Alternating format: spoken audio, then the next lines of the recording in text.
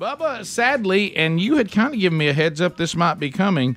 I did not know he was in such bad shape, but the supergroup Alabama guitarist Jeff Cook has died. Yeah, friend of the show. Yep. We've had him on several times. Got to go fishing with him a couple of times, and Jeff was always available and always a lot of fun. And we're sad to hear this today. Yeah, so 73. And Alabama had retired, but then they were back doing gigs again, right? I was reading some of this history here. They wrapped up a retirement tour and the farewell tour, the initial farewell tour. Right, there's always more in than 2004. One. They reunited in 2011 for a charity concert benefiting tornado victims in the state of Alabama. In his time away from Alabama, Jeff released a handful of solo projects. He toured with the All-Star Good Time Band and released collaborations with Charlie Daniels and Star Trek star William Shatner. Now that you're making up. You threw the No, it's in there. And, that's not true. We got to tour Jeff's house once upon a time. Well, weren't they recently playing? And he had a Star Trek room when we were there. Really? He had a keyboard set up and these giant speakers, and the whole room was painted black, floor to.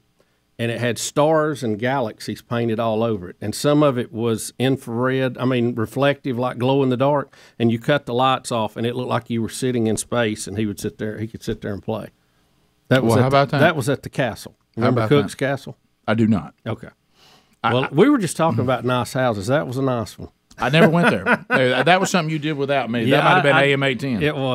It was earlier. Right. But it was Jeff was very nice to open the house up to let us do that. But these other solo projects you talked about, well, he was on the show just about every time one of those came out. Oh, yeah.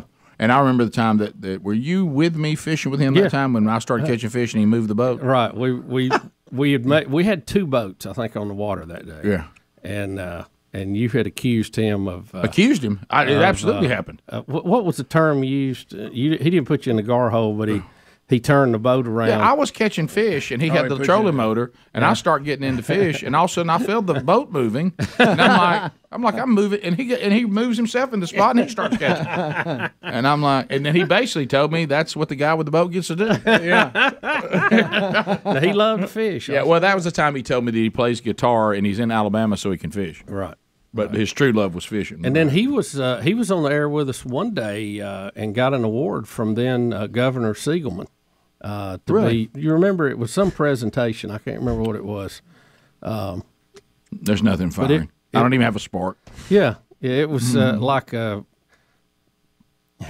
was something to do with fishing. And I can't remember what it was, but it was some lifetime. Are you telling me that award. former Governor Siegelman gave Jeff Cook a fishing award? Yes, is that what you're saying? On our show. How do you get a fishing award?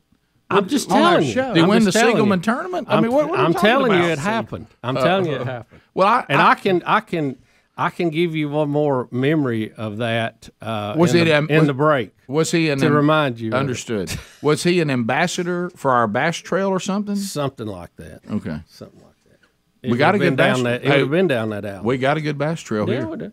Yeah, we do. Do we have in Alabama even one natural made lake? Even one? Are they all man-made? Oh, yeah, I'm sure we do. You sure about that? Yeah, I'm sure we do. Okay. Somewhere along the way. So 73 years old. But you said you'd heard he was in bad health. I talked to Randy a couple of weeks ago, and he said that he was not doing well. So I hate to hear that, though. Jeff Cook has gone on in at the age of 73. So I don't... battled Parkinson's. Oh, yeah.